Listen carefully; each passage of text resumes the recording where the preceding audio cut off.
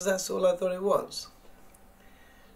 But now that I know that, the pesticides and fertilizers that they use on our crops are full of fluoride as well.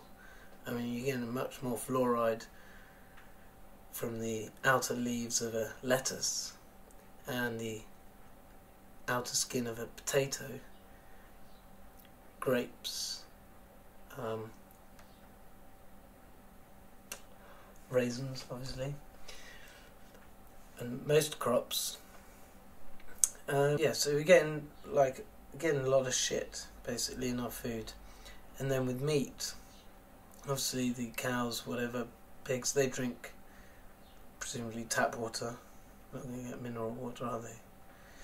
Unless they're drinking rainwater from puddles, but don't know about that either. I don't think they allow too many puddles because of mosquitoes. So they're drinking tap water. They're also getting shed loads of antibiotics. Oh yeah, my point was about the organic versus, yes. So I didn't realise that the organic was quite so different, so that if they haven't used fertilisers and pesticides, then this food, and if they've watered it, well, I suppose they might have to water it, but generally maybe just the rain waters it. So then, then you are getting good food. And this what makes sense to me, because I always knew that, I always felt that they don't want to kill everyone on the planet. They want to keep the in crowd. So it probably is other human beings that have done this, that are doing this. And they've just had knowledge for a long time. And so they want to keep some, obviously. And all this stuff with the Illuminati and Illuminati signs keep those people in the know. So organic was probably something for them. We're going organic now, which means the rest of the food is going to be dodgy. Well, I advise anyone with their food to take off the outer layers, because I think the worst bit is the pesticides. There's a lot of fluoride there, a lot of fluoride compounds, and some of these are the worst, So take off the outer leaves, peel them heavily, because you can't wash it off, it's too sticky.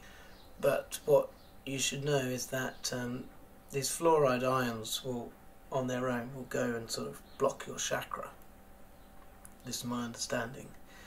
But if you've got things in your body, calcium, vitamin C, magnesium, they will bond with the fluoride and you'll poo them out quite happily. But I think sodium, I think there's a bit of a unsurety on sodium, whether that's okay or not, because sodium seems to be in absolutely everything. It's salt, I suppose. And Europe table salt, there's your fluoride there. So, aluminium, very bad. When if the fluoride ion goes with an aluminium particle and becomes aluminium fluoride, whatever, that's nasty. And by the way, just to let you know, fluoride is basically this real toxic thing. It just bonds with anything. So it will bond with whatever's there. I don't know if it has a preference or not. So the thing to do is to make sure you've got some nutrition in your body: calcium, vitamin C, magnesium. Don't know where you get magnesium from. Make sure you've got that in your body, and then if you consume fluoride, it's not likely going to hurt you so much. But you really want to cut down on your fluoride intake, and fuck knows what else they put in the water. Remember, when we're talking fluoride, we're always talking parts per million. So apparently on the outer leaf of a lettuce you've got 180 parts per million, which is really, really high.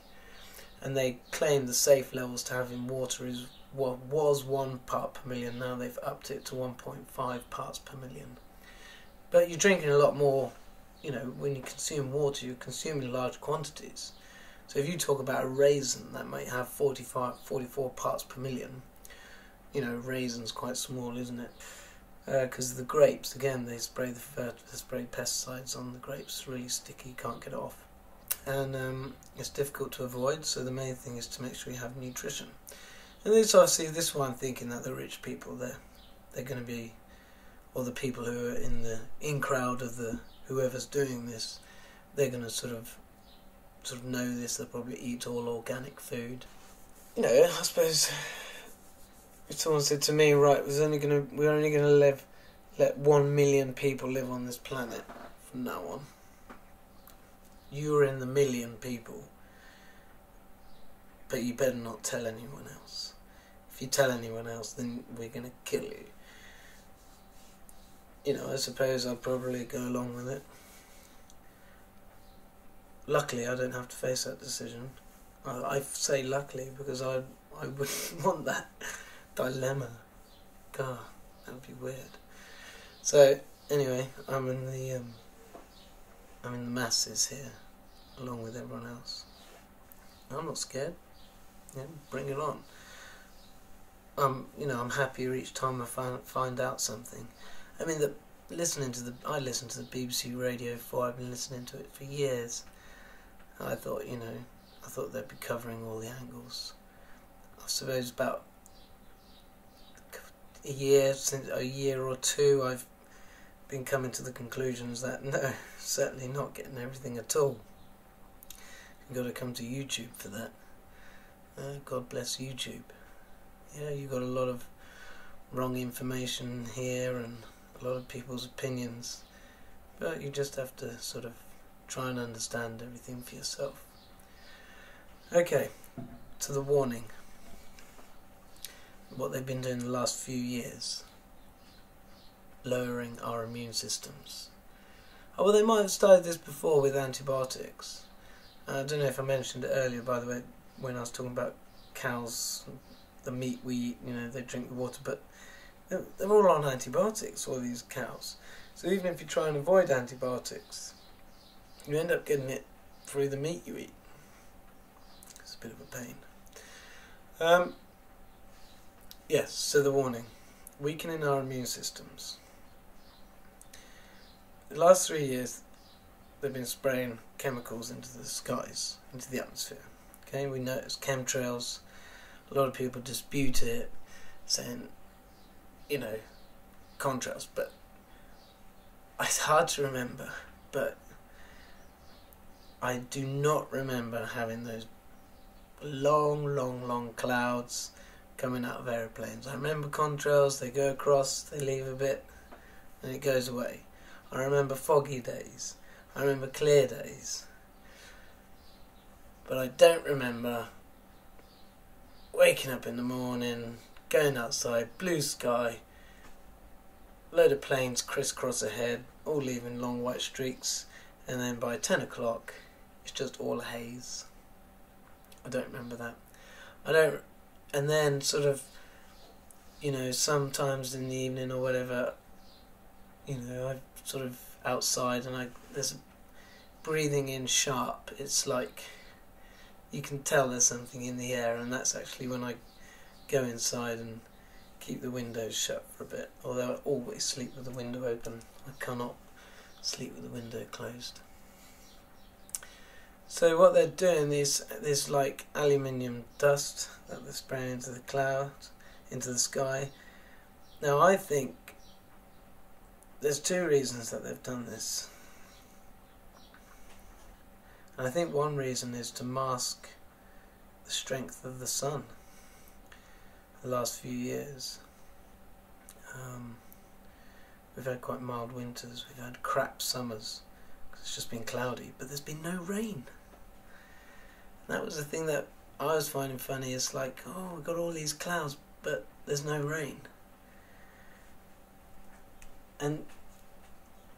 But we've got some rain now, I mean, that's good. So, but also, this aluminium and barium, I think, as well, eventually drifts back down to the ground, and we're breathing it in. And that will weaken our immune systems. So here we go. They're making us depressed, unenlightened, unhappy with the fluoride. They've now weakened our immune systems. Then the next step is to release the virus. You'll have all these depressed people, And obviously depression can lead to anger. And then they release a virus. Biological weapon. That's what it will be. I've only just thought that now. At the Olympics, it's not going to be a dirty bomb. It is going to be dirty, but it's going to be a biological weapon, I think. And then they'll say, well, probably hand out some tablets. Well, I don't know exactly what it's going to be, but I think it's going to be this summer. I think all the hype about December 2012, I think that's a smokescreen. I think that's misinformation too. To make people think, they're not going to worry about things up until the late stage of December. And by then we'll already have had what we're going to have. I don't know about Nibiru. Nibiru makes sense to me in some ways. I sort of believe in a Planet X, but I think if there was anything coming, we would have definitely seen it by now. The pictures we're getting on YouTube's nothing. It was supposed to come round in May, June time. Well, it didn't, did it? Yes, it did, and we didn't notice it. It's possible. Something is going on with the sun, though.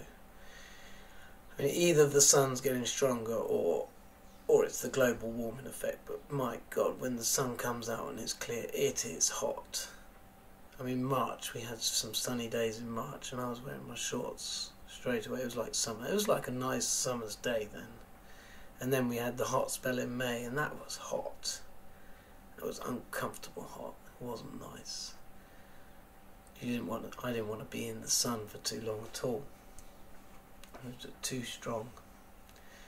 I mean, it's okay probably if you're on a beach and you can dip into the pool or whatever, but not when you're working and stuff. So, I think I've summed it up. That I think something's going to happen during the Olympics because of some dreams I had a few years ago.